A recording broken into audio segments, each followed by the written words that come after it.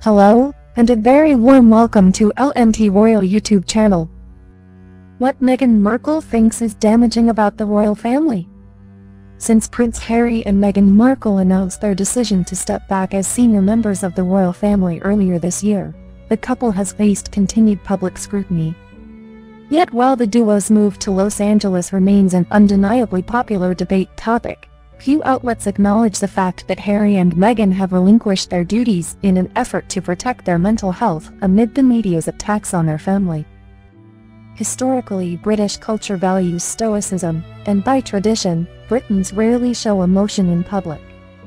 But as Meghan said in a 2019 interview with ITV host Tom Bradby, when your name is splashed across the tabloids day after day, it's hard to ignore. I really tried to adopt this British sensibility of a stiff upper lip. I really tried, but I think that what that does internally is probably really damaging, Meghan admitted with tears in her eyes, via Vanity Fair. I have said for a long time to H that's what I called him. It's not enough to just survive something. That's not the point of life. You have got to thrive. You have got to feel happy. With the future of their family on the line, Harry and Meghan made the choice that was best for them and their son Archie Harris in Mountbatten, Windsor. Prince Harry wants to protect Meghan Markle from the same fate as his mother. In her interview for Tom Bradby's documentary Harry and Meghan, An African Journey, Meghan Markle admitted how hurtful the media's claims can be. She said, "I never thought that this would be easy, but I thought it would be fair. And that's the part that's really hard to reconcile. If things were fair, if I'd done something wrong, I'd be the first one to go, oh my gosh, I'm so sorry.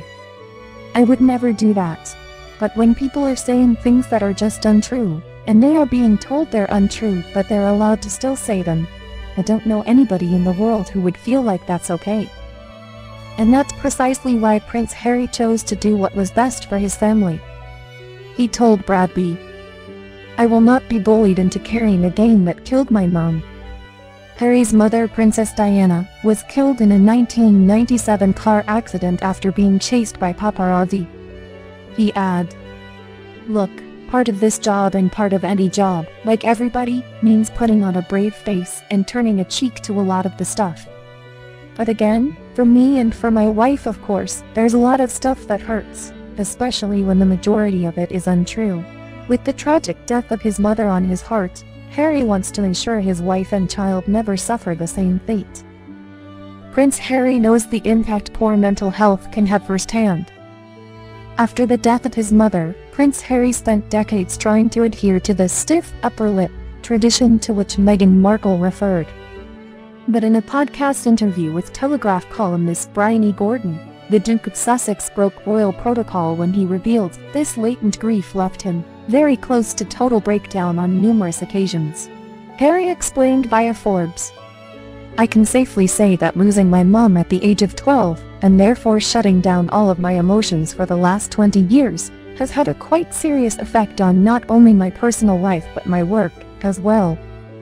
He added, "I thought that thinking of her was only going to make me sad and not going to bring her back. So from an emotional side I was like, right, don't ever let your emotions be part of anything. And then I started to have a few conversations.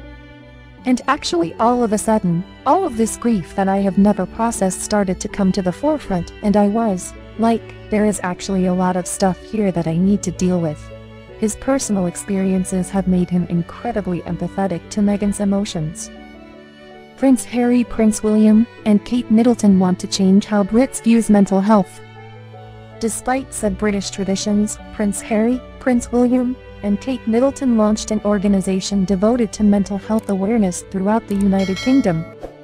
Known as Heads Together, the initiative aims to tackle stigma and change the conversation on mental health, per the group's website.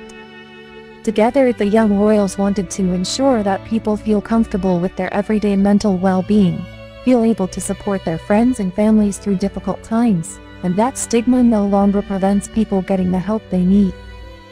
The Duchess of Cambridge said in a statement about the organization's official launch in 2016. "Too often, people feel afraid to admit that they are struggling with their mental health.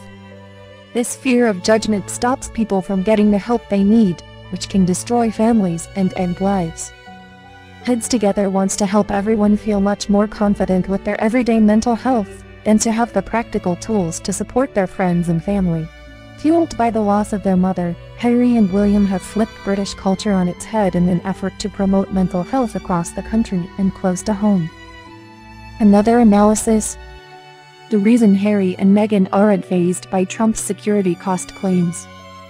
Meghan Markle and Prince Harry reportedly moved to Los Angeles from Canada in March 2020, a development that inspired a very pointed tweet from President Donald Trump about the cost of their security. He tweeted, "It was reported that Harry and Meghan, who left the kingdom, would reside permanently in Canada. Now they have left Canada for the US. However, the US will not pay for their security protection. They must pay." Although it's not the most welcoming tweet ever, some might argue Trump raised a fair point.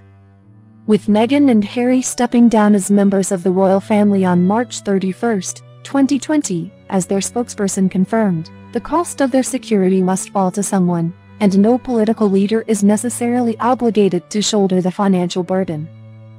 According to the Sovereign Grant Act, had they remained working members of the royal family, the Home Office, part of Her Majesty's government, would have covered their security bill, but since the couple has chosen to step down, that's no longer the United Kingdom's responsibility. According to CBC News. And when Meghan and Harry moved to Canada, the Royal Canadian Mounted Police provided protection, a service that ended March 31.